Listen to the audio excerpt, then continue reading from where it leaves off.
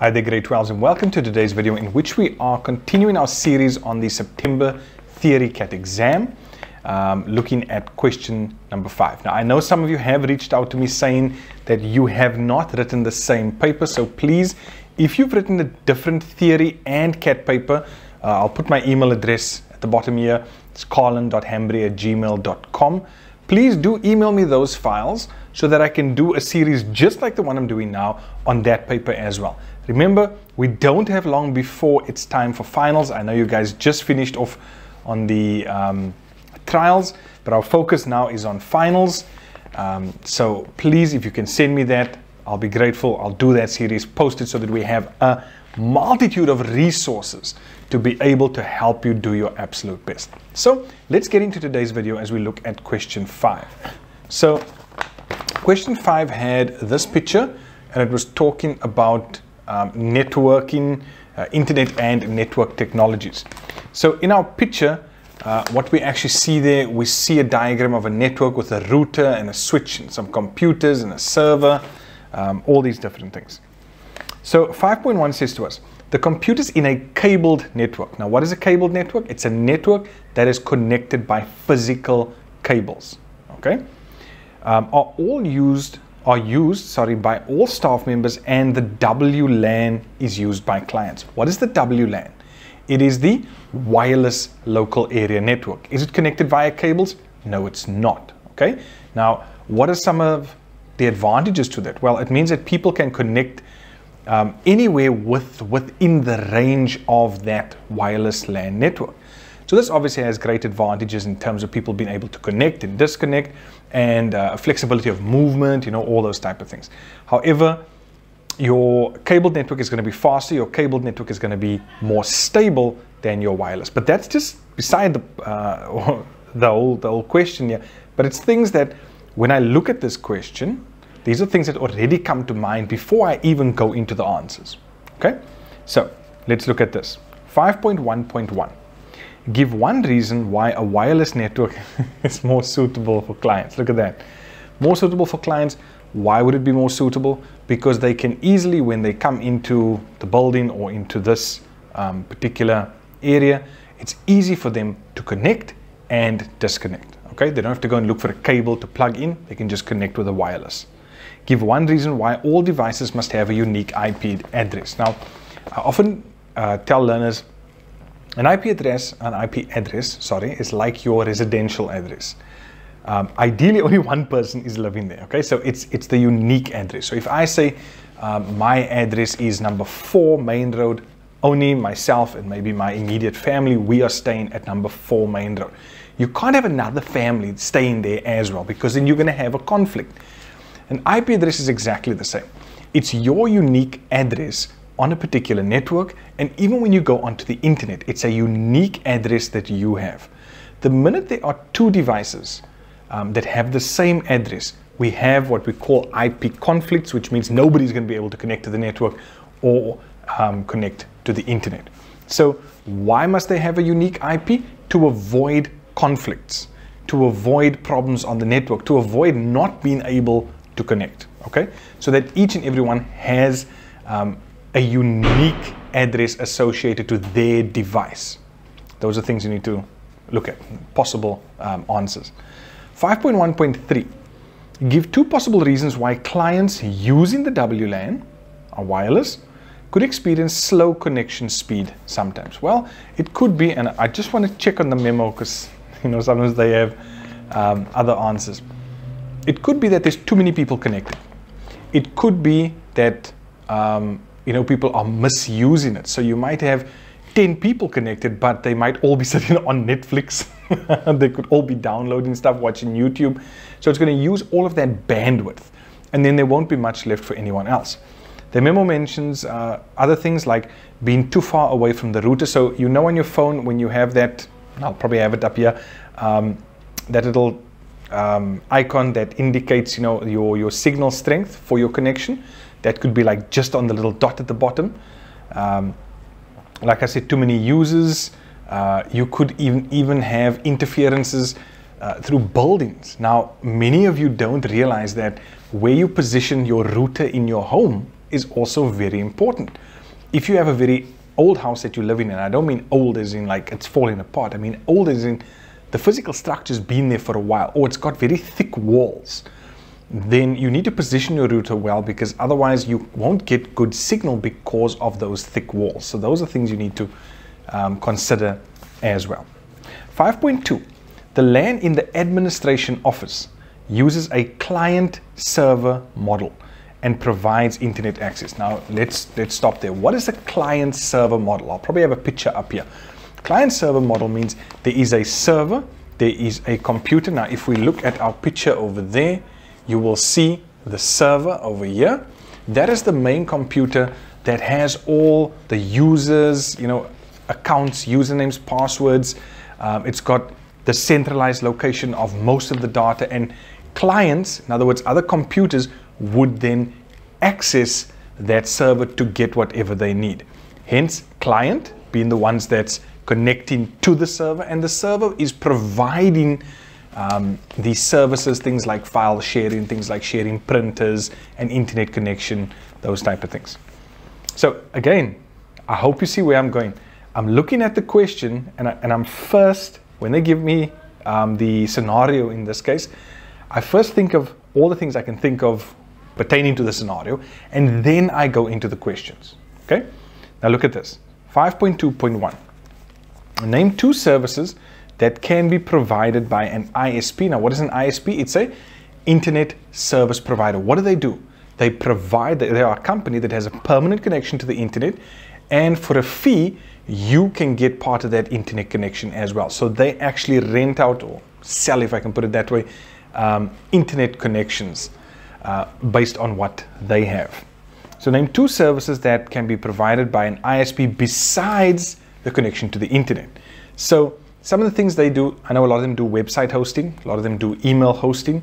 They mentioned secure web hosting, which I've mentioned, spam filtering, making sure that all these spam mails, those junk mails, don't even come through to your email. And obviously they provide technical support. So that's beside giving you access to the internet. 5.2.2, state two benefits of using an ADSL connection. So again, before I even answer this, what is an ADSL connection? It's going to be your physical line. So if we, let me see where I see a switch on here. Okay. So if we look at our picture and you see the router up on top there in the middle over there. Okay. So our router, that's our physical device, and then there's a physical cable running from your, wherever you are getting your internet through into your house. Okay, so it's a fixed line, which means you can't move it around if you need to. So let's say you move house, you're gonna have to have a whole new connection put in at the new place. So that's what ADSL is, before we even go further. So what are some of the benefits of ADSL? We've got a permanent connection. Usually we've got a high-speed connection. We've got a stable connection. Relatively cheap when using a lot of data. Yes, it's fine. It can be upgraded to various bandwidth packages, and it allows for you to use the internet and the telephone at the same time. Now you might be thinking, why is the memo saying that? Well, without giving my age away, I come from an era where in order to get onto the internet, you needed to use the telephone line. So if I wanted to connect to the internet, I had to physically plug a telephone cable into the back of my PC, into the telephone jack, and it meant that while I was on the internet, nobody could use the phone. Or when you phone to the house, it would be engaged, okay? So you can imagine that was problems with my parents, and things like that. But that's how the internet started. ADSL came along and said, no, hang on. But we can actually split this line so that you can use the internet and you can use a normal landline phone as well. This is why sometimes when you go for an internet contract, and especially ADSL, they'll tell you, I think especially with Telkom, they'll tell you, listen, you get so many gigs per month, plus you get, free calls. So just bear that in mind. 5.2.3, explain the function of the switch as part of the LAN. So I want to make sure you get the correct wording on this. What does a switch do? If we look at the picture of our switch over here, you will see, what does that switch do? It connects these computers, our administration, it connects it to the server, it allows the router to be connected to our server there as well. So what they wanted for 2 marks was the following. It connects devices to one another. We saw it connects the router, through to the server. It connects all the administration computers onto the same network. It does all of that. So for the first mark, it connects devices to one another. Second mark was for and directs traffic between devices. So it directs the traffic or the requests coming from the client computers going through to the server. So it directs it as to where it needs to go. Please, that's how you're going to get your 2 marks on that. 5.3, the LAN. What does LAN stand for? Local Area Network. What is a local area network?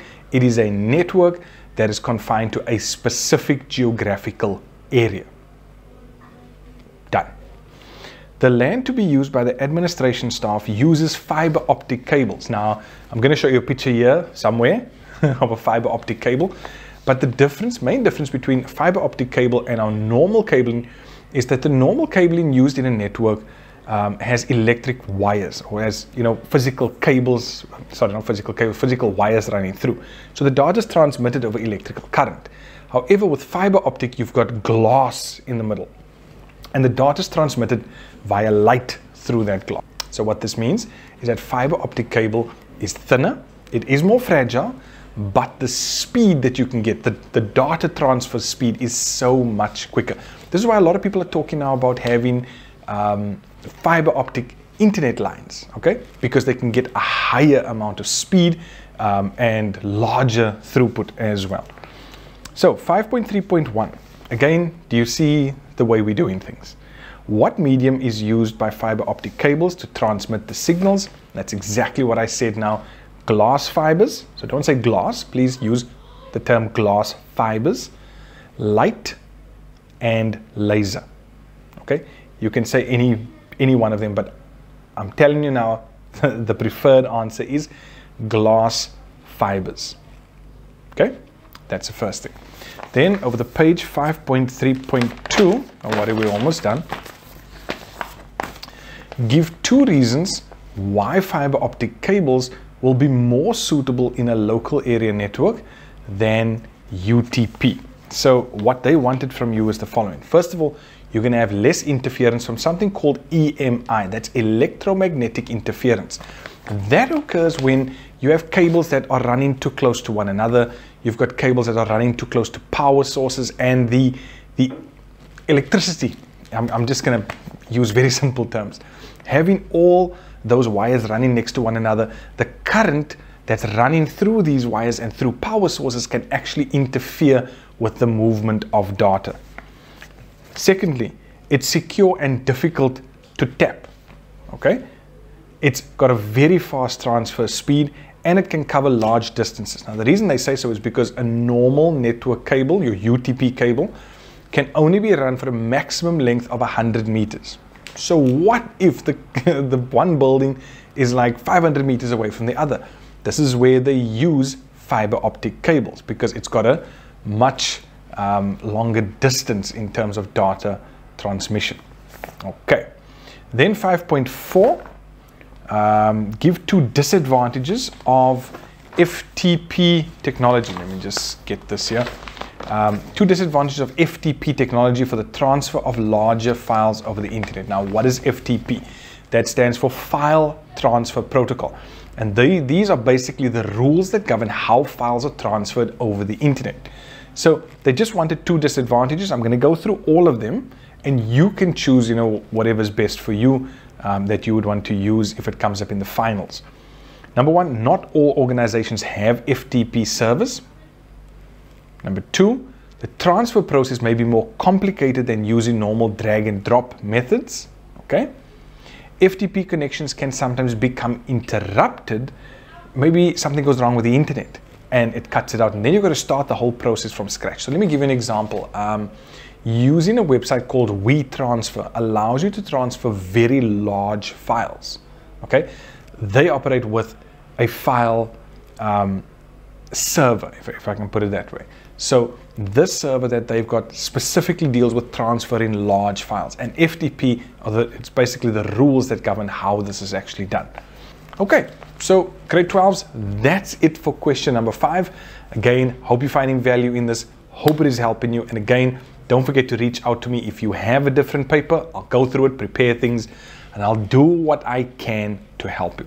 Also, don't forget to check out the description, everything that I've got there, from the Discord channel, to get, booking one-on-one Zooms with me. But yeah, let's see how that goes. All the best, and I'll see you in our next video.